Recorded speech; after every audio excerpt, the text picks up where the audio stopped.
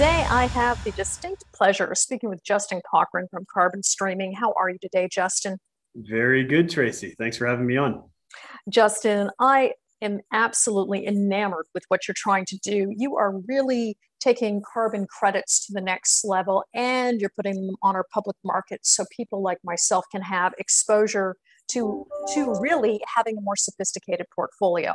But I am not, actually, I'm not surprised by how few people really truly understand how the carbon credit market works. So if you could just tell us basically what carbon streaming is trying to do, I'd appreciate it. Thank you. Absolutely. So carbon streaming is taking a proven business model in royalty and stream financing and applying it to the carbon credit world. And so it's a new commodity. And as you said, Tracy, that a lot of investors aren't quite familiar with. So what is a carbon credit?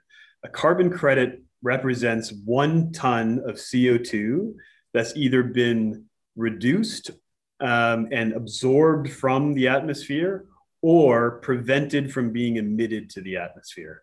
And so when a project that exists around the world does one of those two things, either avoids or reduces or absorbs CO2, they get the opportunity to issue a carbon credit for that ton of CO2. And that carbon credit can then be sold to just about any buyer around the world, whether it's a corporation, a government, or an individual.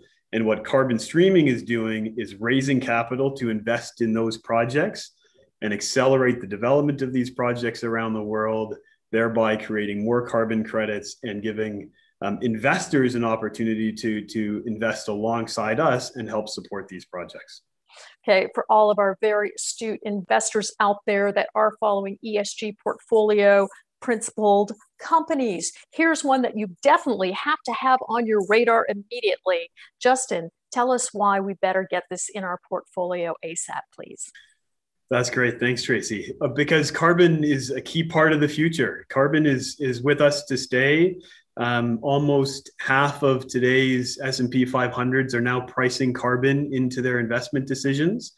That's not changing anytime soon. And so carbon should be a key part of your investment portfolio. And we're one of the only public companies in the world that I'm aware of that's focused solely on the carbon space. Well, not only that, I mean, I think there's a lot of people out there that are reading these new terms, environmental commodity. It sounds to me like having carbon streaming in one's portfolio, this is your mandate for the company. Is that correct? Absolutely. It's solely to focus on getting leverage to carbon prices and that expected increase in carbon prices over the next couple of decades. So you guys are a little bit of environmental visionaries. I'm seeing some sophisticated management team that you're bringing onto your team. And I know you're excited to share with us some of who these members are. I mean, you just had a news release, 2 weeks ago, a month ago, actually. 4 new management team members. You're really attracting some big players here. Congratulations, Justin, if you want to talk about how you're going to bring them all together.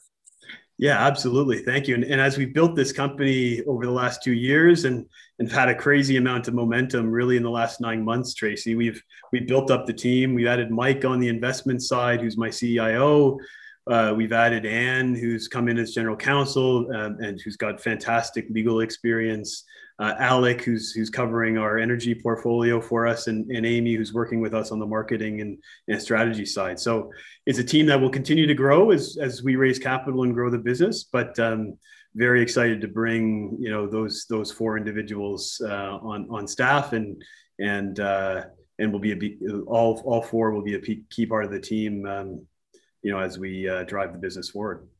At InvestorIntel, we're often looking at patterns of success for executives that are brought together. And again, I do recommend everyone at InvestorIntel land read these bios because they are impressive. And if you're not impressed by that, I have to say your track record for raising money is definitely one that most Canadians should be appreciating. You raised what, 46 million here in the last several months.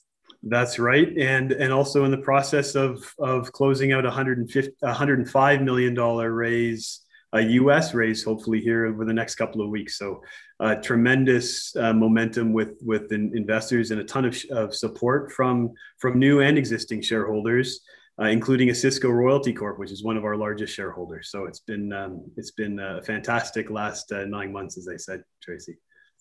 And of course, you just haven't been sitting there with the money. You have already been deploying it. I mean, I was reading an interesting number.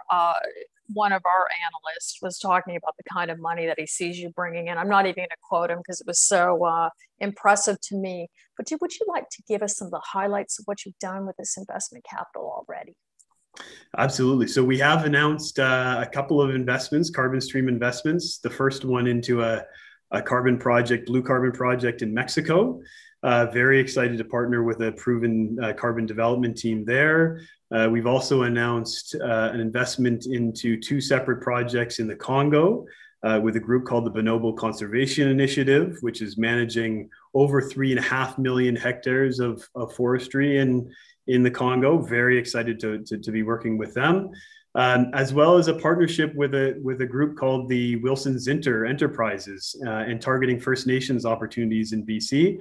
And we've got a tremendous First Nation opportunity here in Canada, which they'll help us execute on. And behind that, Tracy, a very large portfolio of and pipeline of investment opportunities that seems to grow by the week. Well, I'll tell you, Justin, it's a pleasure speaking with you. Thank you so much for walking us through the business model that carbon streaming is utilizing. It's so nice to meet you. Very nice to meet you. Thanks again, Tracy.